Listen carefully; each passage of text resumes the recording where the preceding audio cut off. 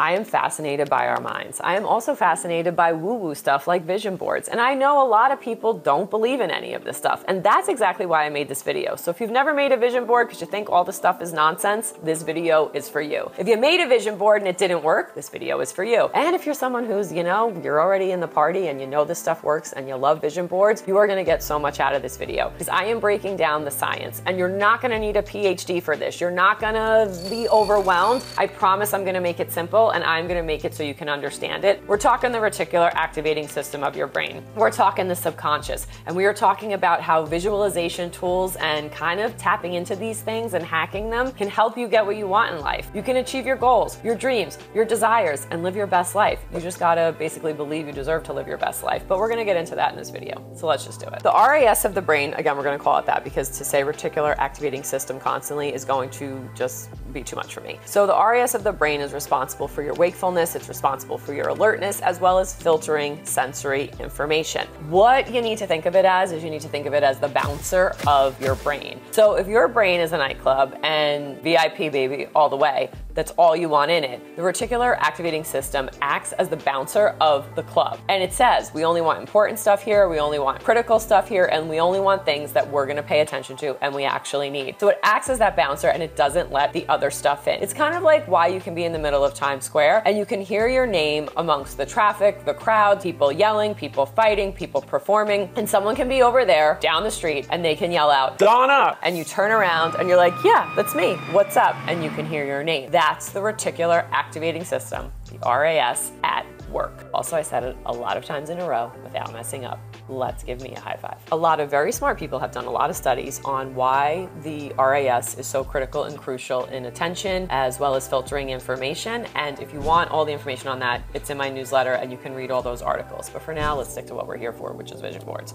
Okay, so the RAS we know filters information. It also makes it so that all the sensory information and all that stimuli that's coming at you nonstop doesn't basically overwhelm you, so you can actually get stuff done. Because if you didn't have the RAS, you wouldn't be able to filter that stuff out and you would never be able to accomplish anything. So noisy rooms, this is why you can hear the conversation with your friend. Times Square, it's why you can hear your voice. And it kind of acts as the manager of the brain that's we're doing this right now, we're doing that right now, let's focus on this. And it prioritizes and it helps you remember what is relevant. So Donna, how does the subconscious and conscious mind play into all of this? Honestly, I am so glad you asked. The subconscious mind plays a huge part in your habits and your patterns. For instance, let's say you have a habit of biting your nails when you get nervous. It's a subconscious response to stress and anxiety. So when you're in a stressful or an anxious situation, you may go to bite your nails. You're not consciously saying, oh, I'm gonna go bite my nails right now because I'm nervous. You just do it because that's a habit and pattern that you've done over a long time. Also, your emotional responses. Say you had an experience back in the day speaking in public or giving a presentation in front of class and it made you really nervous or you had a bad emotional response to it. Say people made fun of you or you didn't do well or you messed up. You're probably constantly gonna have that negative experience unless you break it. So you may feel anxious every time you have to speak in public because of that one instance that is still in the subconscious mind. Intuition, gut feelings, also the subconscious mind playing some part in it. Think of it as the momager,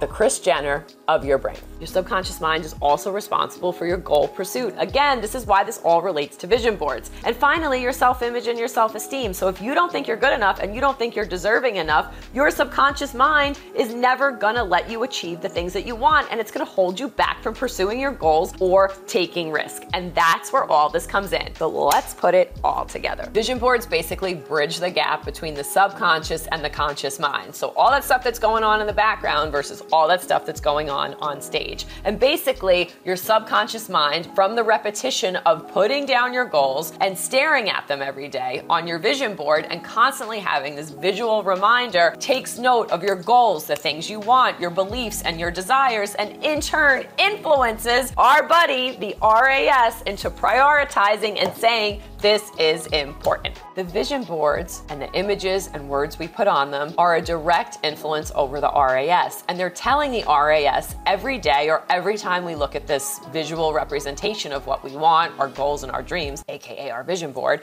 it's telling the RAS this is important, making us more likely to notice these things, pay attention, and see this information in the external world and take advantage of this stuff when it pops up, because we're like, oh, that's important. That person's talking about how you can get a yacht. Pay attention, Donna, so you can get the yacht. I actually want a Rolex, but you know what? I'm not gonna not take a yacht. Actually, I don't want a yacht. I just want to go on it. I don't want to be responsible for it. It's kind of like when you buy a new car and then you start noticing the same car on the road because like you told the RAS, this is important. We spent a lot of money on this new car. And say you get like, I don't know, a white BMW, you're gonna start seeing white BMWs everywhere. You're gonna be like, man, I thought I was the only one who had a white BMW. It turns out everybody else does. No, it turns out your RAS knows that this is important, so it's paying attention to it because it sees it every day when you get into it and you drive off. Vision boards are basically a collection of images, ideas, words, and symbols that represent your goals, right? And when you create the vision board, you are basically selecting specific visuals that resonate with the objectives and the things that you want to call in. And then you have repeated exposure, which is a huge component in influencing the RAS. So if you put the vision board in a place where you're gonna see it every day, maybe by your closet, by your bed,